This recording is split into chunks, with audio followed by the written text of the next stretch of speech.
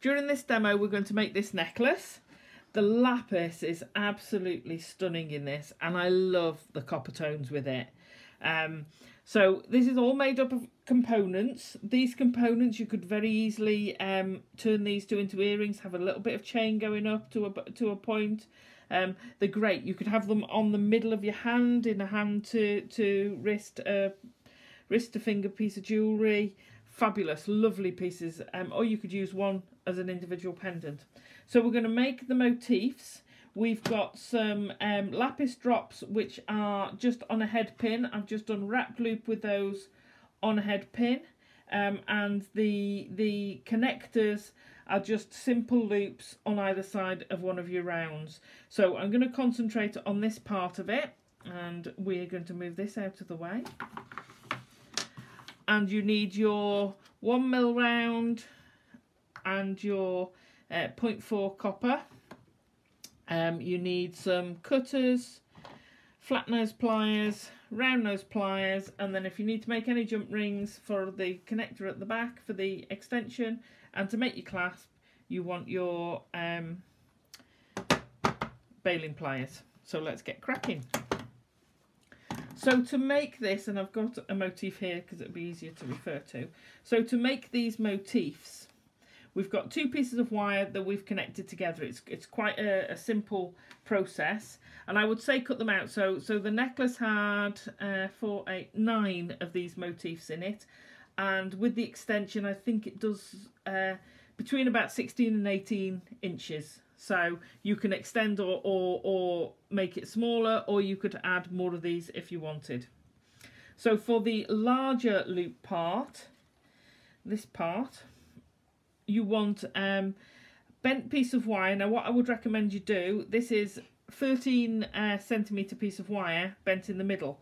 I would measure at 6.5, put your bend in, and then measure the other one to be the same. Once you've got one, and this goes for the other piece as well, working off your reel, and just trim that out of the way, get it nice and straight, pop your wire in. Now have your piece of wire, whoops, hang on, there we go, have your template furthest away from your pliers, get your flat pliers, pop them in at the junction, and then you can just bend it round. If you do it the other way, this piece of wire is the one that will fall out. So if you just pop that round, get them level and snip, you get the same. Once you've done your first one, you don't have to measure. So you want one of those for each. Like I said, I did 9. And then you want the smaller ones for the piece at the top. So to do this piece, we want the smaller one, and that was 8 centimetres. So 4 centimetres, put your bend in, do exactly the same, measure your first one, and then you're off and running.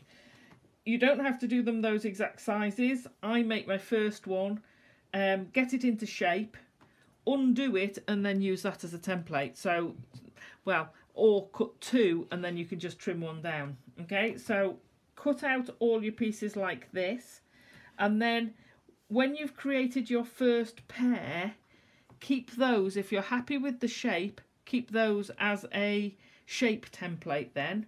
So we're going to create the bigger shape first.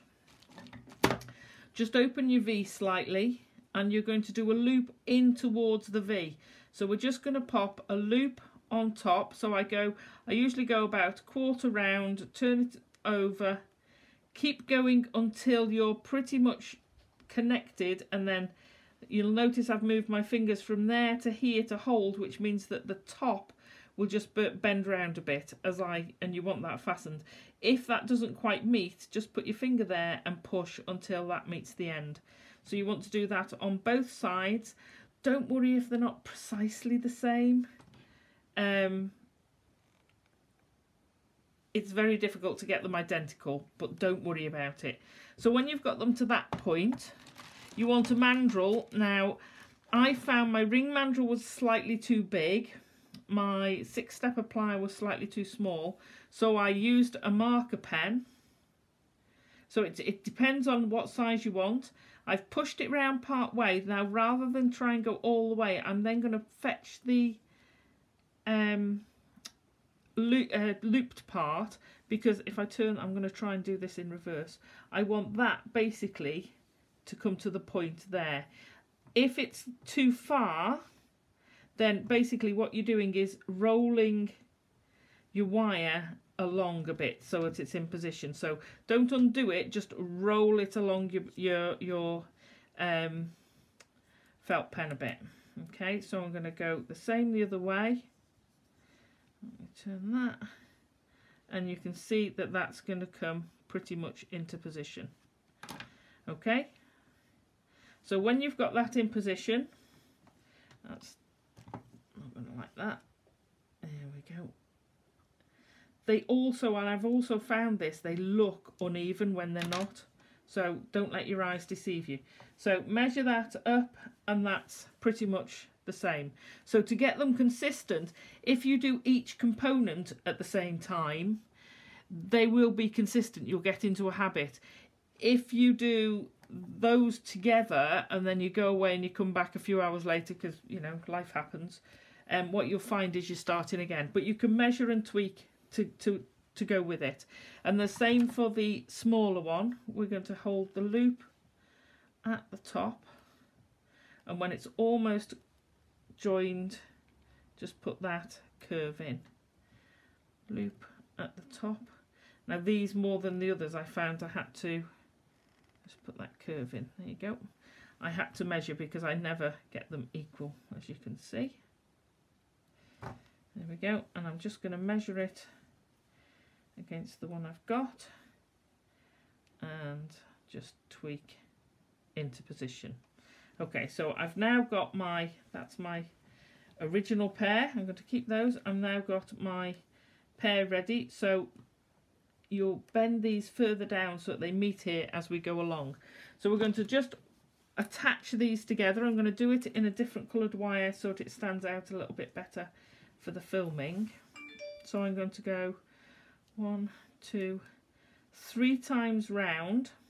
Now it doesn't matter where you do it, because I'm then going to slide it down, and the harder bit is holding it to do 3 times round on the other side.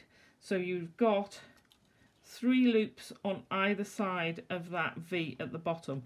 One's coming through the middle underneath, and one's coming through the middle over the top. You're going to put them so that it goes underneath that side and over that side. It should be fairly easy to see them fit. Now these aren't connected, so you can just ease those slightly so you can get through. We're just going to make sure that's there. And we're going to wrap twice round both of them. Not too tight. See how that's pulled together? You need to be able to get that wire through, so don't pull it too tight. And then we're going to do 5 wraps, and then another 2. Now what I would say is, once you've done your first set, turn it round and do your 2 on the other side, because it will make sure the 2 V's match evenly, otherwise it can be a bit unbalanced. So once you've got that second set, 4, 5, then you can just carry on each side, and you've got 2, 5, 2, 5, 2, 5. So you've got 3 lots of the 2, and you're ending up with a 5. Then you want to just make sure, ease those down so that they're touching once you've got to there. I'm just going to loosely get that out of the way. So we're going to come to this point here. We're going to slip through and do 1, 2, 3 loops through the middle for 2, and then 3 the other side. Okay, so 3, 1, 2, and 3. Okay, so you do that with both sides, and you end up with your piece looking like this. Now I've pre-looped these. You can either attach that with a jump ring, or don't do the wrapped loop until you're ready to put it on, then add your wrapped loop on, which I didn't do this time. Or if you've done your wrap loop, before you weave the next piece in, you can just open one of the loops at the bottom, slide on your drop, and then close that, and then you can do your woven section. So that's how you do your section, and then all you've got to do, if I fetch this back, is do your simple loops on either side of your rounds, pop on a bit of a chain, so I've left a larger jump ring at the back, put another wrap loop on for the drop to be consistent, and a simple J hook, and you're good to go. And there is your wire necklace.